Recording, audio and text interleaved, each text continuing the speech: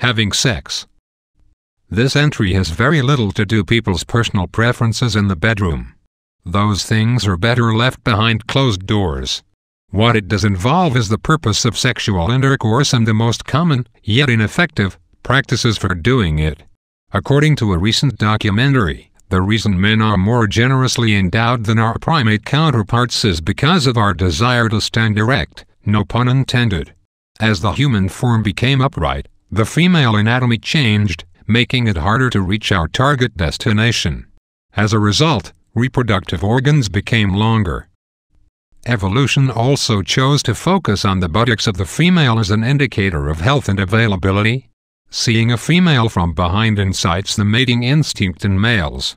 This posture also allows for proper stimulation of the G-spot, which results in greater pleasure for the female. It seems to be nature's kinky plan that we should mate from a rear entry position. It wasn't until the 1600s, when missionaries began moving to new lands, that a new standard was introduced, which was less animalistic than local variations. Lathering soap. The general consensus is that a good, strong lather means cleaner, more sterile hands. In reality, this is almost completely backward. The confusion comes down to a lack of understanding about how soaps actually work. Soap and detergent products have chemicals in them called surfactants. These chemicals reduce surface tension on the water and help carry oils and dirt away with them. A side effect of surfactants is the production of tiny aerated bubbles, foam or lather. So in actuality, lather is a side effect of cleanliness rather than a contributing factor. What you are doing is using excessive amounts of soap in order to achieve optimum sightseeiness. Working the soap into a lather prior to scrubbing your skin is almost completely irrelevant to how clean your hands or skin will be afterward. Due to the misconception that suds equal cleanliness, however, many soap manufacturers have started adding extra chemicals, such as cocamide and sodium lauryl sulfate, which increase the foaminess of soap when used. Shoe tying. Hey, your shoes untied? Whether you just looked or not, it remains a fact that the commonly accepted shoe tying knot is an ineffective choice. How could this be? Well, it's simple. The type of knot most people use is the granny knot, which is all well and good, but it's unbalanced, which leads to problems keeping it tied. This is why your shoe knots often lay at a funny angle. The confusion probably comes from the fact that the direction of your first loop makes all the difference in knot tying. You may even be accidentally doing it incorrect some days and perfectly on others. It all depends on one crucial step. After forming the first large loop with your fingers, the next step is to wrap the other shoelace around this loop. If you wrap it around to the front, you've made a reef knot and properly tied your shoes. If you went around back, you tied a granny knot and should not carry any heavy objects or run on stairs.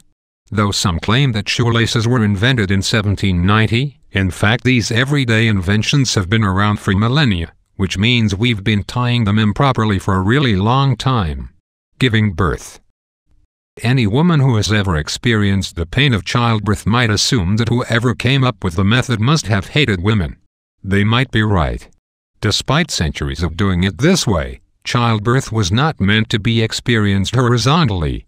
Scholars believe King Louis XIV enjoyed watching women giving birth, and so instructed that they lie down to give him a better view. Delivering physicians soon discovered that this was a more convenient way to deliver the baby in relative comfort, despite the pain it caused the mother. As a result, doctors have adopted this practice throughout the ages. The easiest way to birth a child, as was depicted in Egyptian hieroglyphs of Cleopatra, is a kneeling or squatting position, with gravity working in the woman's favor. Plungers. Here we are again, the bathroom.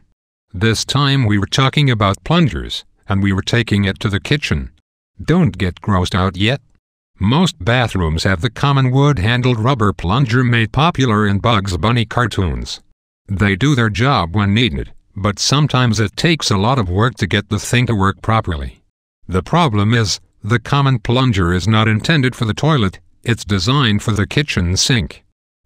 The toilet plunger has an additional bit of rubber on the bottom that forms a solid seal between the bowl and the plunger itself for better clog clearing. Not only are there different types of plungers for different purposes, they also come in different sizes for a better seal. The toilet bowl plunger is designed with the concept of creating a seal in vacuum, whereas other designs may accentuate the pushing of air through the pipes.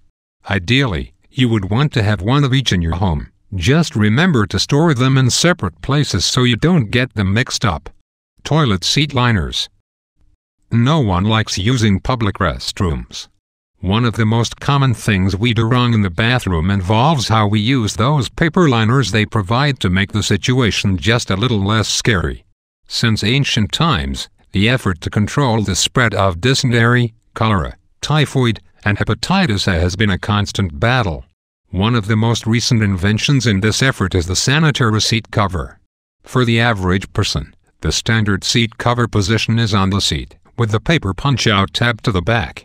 And before you know it, the whole thing slides right into the bowl. Seems kind of wasteful to have that little paper tab anyway, doesn't it? Well, it actually serves a purpose. The proper positioning method of a sanitary seat cover is with paper tab to the front, which prevents the paper from sliding off the seat and into the bowl. It's still a little gimmicky, but it's a much better option than the stone bench apparatus the Romans worked with. Now if we could just figure out how to keep those push-button faucets on for more than 3 seconds at a time. Bobby pins. This one is for women, mostly. Named for the bobbed haircut that was popular in the 20s and 30s, the bobby pin soon became a mainstay in almost every woman's beauty arsenal. For whatever reason, however, it appears that the majority of women are drawn towards placing bobby pins with the wavy edge facing out. It just makes sense that the flat edge would be against your skin. Unfortunately, this is actually wrong. The wavy edge of the standard bobby pin was designed to grasp the hair and keep it from falling out. To be most effective, the pins need to be placed flat edge out. Twisting the hair prior to placement can help keep the pins in place. But regardless of how you've been doing it for your hair, die-hard MacGyver fans know that the only right way to use a bobby pin is for picking locks. AB exercises.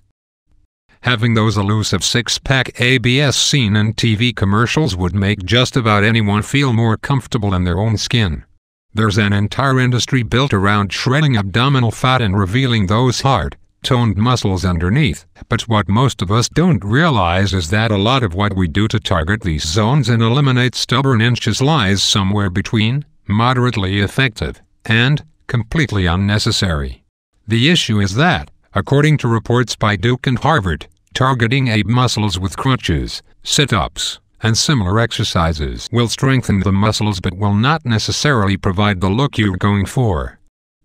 The strongest, leanest ABS in the world will be completely surrounded by a layer of subcutaneous or visceral fat. You wouldn't be able to see them. Studies reveal that moderate to intense exercise and a healthy diet are the keys to shedding the extra fat and allowing the abdominal muscles to show through. It takes a very low body mass index to achieve this look. And while AB-focused exercises do burn calories, you're probably a lot better off doing core and cardiovascular exercises to strengthen the surrounding muscles and improve overall health. Banana peeling. Monkey see, monkey do, right? Nope. If you go into your kitchen right now, pick up a banana, and try to peel it, no doubt you will do what humans have done for as long as any of us can remember. You'll grab the convenient tab on the top and yank it to the side, splitting the peel in half. Believe it or not, you're doing it wrong. It's pretty legitimate to assume that animals who rely on this food for their survival are the unsurpassed masters of banana opening. And 10 out of 10 monkeys agree that the way to open a banana is to turn it upside down and squeeze the tip. This method pops the brown part of the banana off and pushes the whole banana out the end. So why are we such ineffective banana peelers? The source of this confusion probably lies in the fact that bananas actually grow in a position we would consider to be upside down, because the stem is attached to the tree and fruit grows downward from there. Coco has probably been laughing at us the whole time. Pooping. Without getting too graphic, there's a major difference between the posture most adults use when answering nature's call and the way nature herself intended. According to physicians, The sitting position actually causes a kink in our internal plumbing. As a result, you increase your chances for hemorrhoids, Crohn's disease, and possibly colon cancer. Human beings, after all, are animals. We evolved over millions of years to operate in our environment. And since that environment has been outside for most of our history, we were designed by nature to adopt a squatting position when releasing our bowels. The toilet, on the other hand, is a 200-year-old invention. Its use is still an unnatural phenomenon for our species. For those who feel uncomfortable exposing themselves in the open or squatting like a bird on their toilet seat, studies suggest using a footstool might also simulate the more appropriate posture. Yeah.